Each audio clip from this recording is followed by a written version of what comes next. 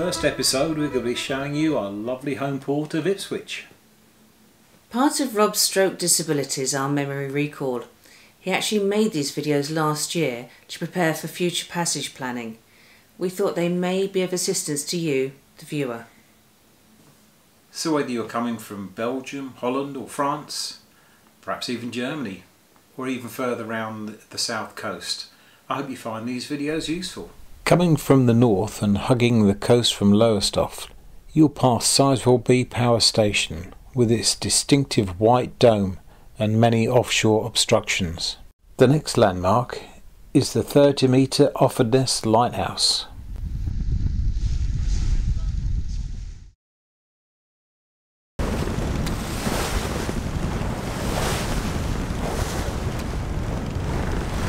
Whether you're coming from the north or the Medusa Channel in the south, you'll probably find an uncomfortable chop with the wind against tide.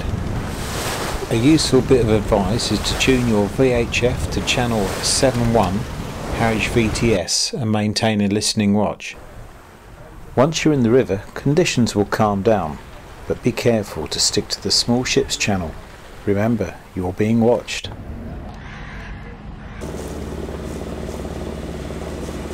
Now he looks familiar.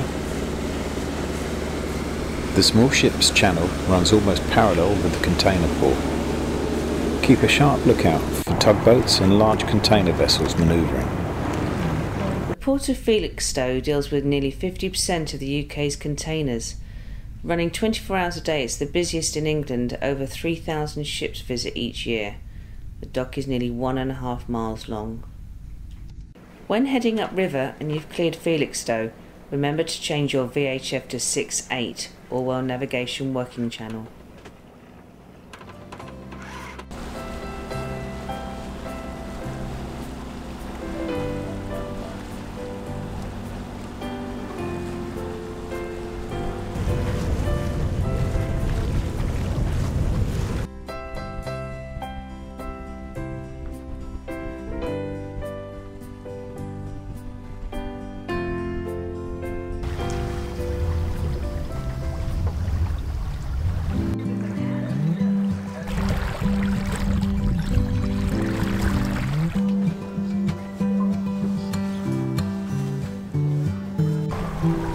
Keep going. Can you hold it a bit further? That's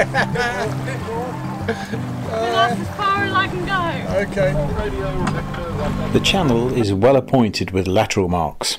The boys at ABP have a rolling service plan and all the cans are nicely maintained. However, don't stray far from the channel as the shallows are waiting to catch out the unwary skipper. Oi you lot, haven't you heard of social distancing?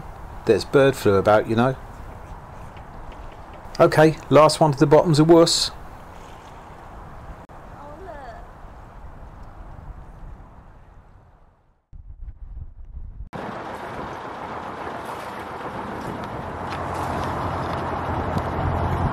Hello Ipswich, lock this is yacht Blue Solitaire.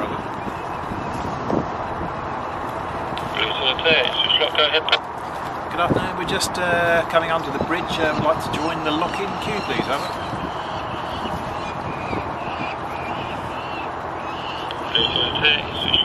Yeah, if you continue up and when you get here, if you enter the lock on the green light, it's going to be about 10-15 minutes because currently about to run one lock up. I think got a couple of vessels outbound. Blue Solitaire, understood. Standing by 6.8. Out. Never mind, Billy. You'll have to keep your legs crossed a bit longer. Shortly after passing under the Orwell Bridge, you'll enter the port of Ipswich. Once again, keep a watchful eye for large ships moving. On the west bank is the home of Oyster Yachts and Fox's Marina. The river continues through the flood defences to port. However, to enter the wet dock, follow the starboard channel and enter on the green light. Inside the lock are pontoons that rise and fall with the lock. If you're the only boat in the lock, moor up close to the south entrance. There's less water turbulence here. The Prince Philip lock is operated from the lockkeeper's control tower. It's important to notify the lockkeeper if you intend to transit the lock. and await instructions. If there's a delay in getting the green light, it could be he's swinging the road bridge, or perhaps prioritising a large vessel with manoeuvring restrictions. Large vessels normally moor up on the west wall of the lock.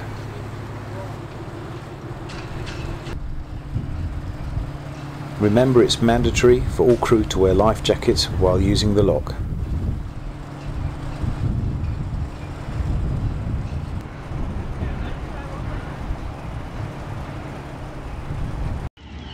I've witnessed some strange vessels transiting the lock, but none quite as weird as Noah's Ark.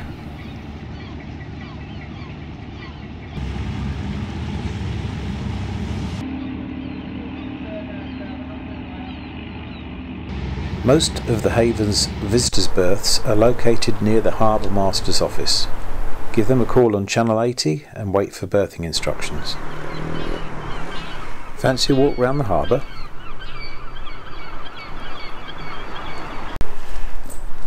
We're now in the heart of the old docks area. All the buildings where they used to unload grain and stuff from the Thames barges. The marina is steeped in maritime history, and many examples of its industrial past still remain. Yacht building is alive and well here in Ipswich, and the marina can proudly boast a still 100% British built yacht, and it's made by Spirit. They really are a true quality boat, and even the workshop door is shiny. The hulls are made upside down and then stored outside. I have to admit, I have a soft spot for the timeless beauty of these sleek modern yachts.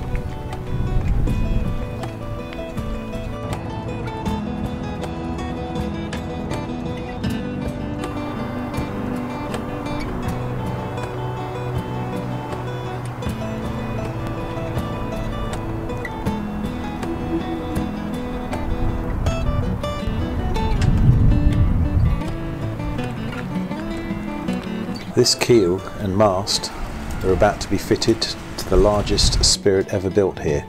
It's the Spirit 111. This Spirit yacht is one of the most environmentally friendly sailing super yacht ever built. It's powered by a Torpedo 100 kilowatt electric motor, fed from a bank of lithium batteries. When under sail, the propulsion system will recharge the batteries. At 34 metres, she's certainly a sleek and beautiful machine. Well, we hope you enjoyed this episode Sailing to Ipswich. Come and join us in part 2 when we explore its waterfront carnival and nightlife.